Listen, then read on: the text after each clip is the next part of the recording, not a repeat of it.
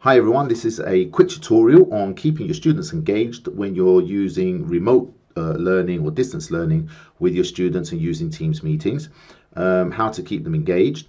I want to say a quick shout out to Stephen Eustace, who's created a video on this originally, and this is my tutorial is basically a follow-up on that video on things that I do I think people might find interesting.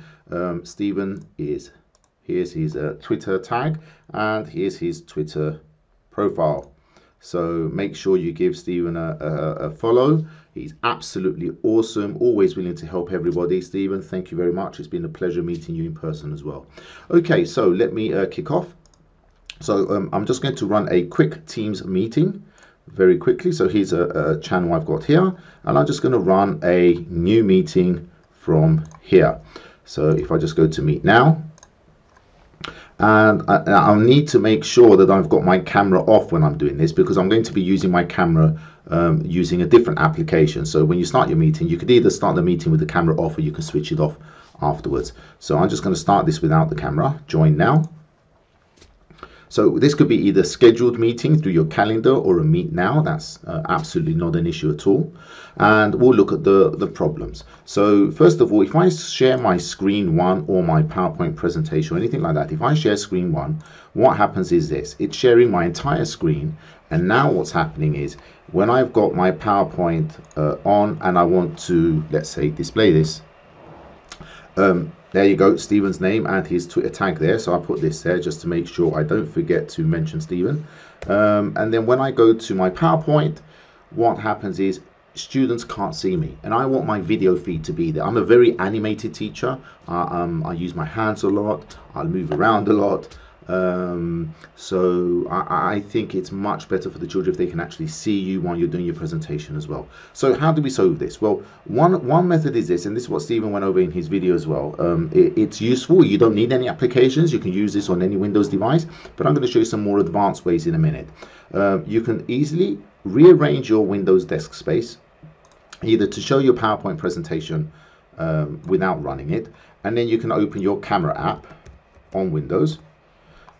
And there you go, you've got your live feed now next to your PowerPoint presentation.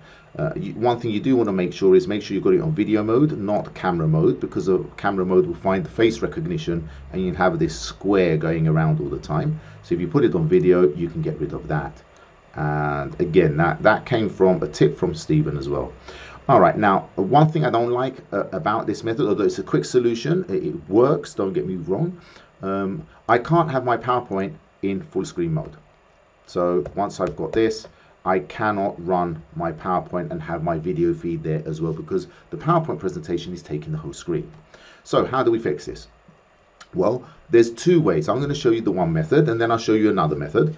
The one method is using the camera application that we've got here already. We want to make this a floating window. Now, to do this, you can do it like this. You need to download an application. The application which I use is called TurboTop, and TurboTop allows you to choose any one of your active windows to be a floating window or to always be on top. So here's TurboTop here. I'm going to click on that, and now that is running in the notifications area. There it is here, down here at the bottom, TurboTop. I'm going to select this, and it will show me all the applications I've got open right now, and that's quite a few of them. So I'm going to choose the application I want to be always on top, and it's my camera. Now this camera is always on top. Doesn't matter what I do, that camera, no matter what I click on, will always be on top. Let's run this presentation. Let's do a Shift F5.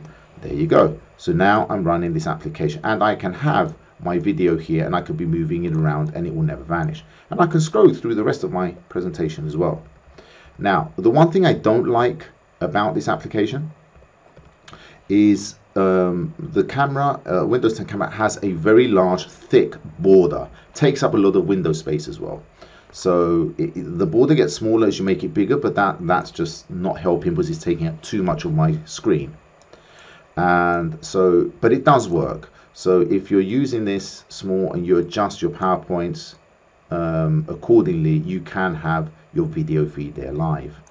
Okay, in Stephen's video, which I found very useful, he had his desktop arranged in such a way where he would have his OneNote where he will be making his notes. He had his video feed like I've got here using the camera app, and he was able to do inking and answer questions as well.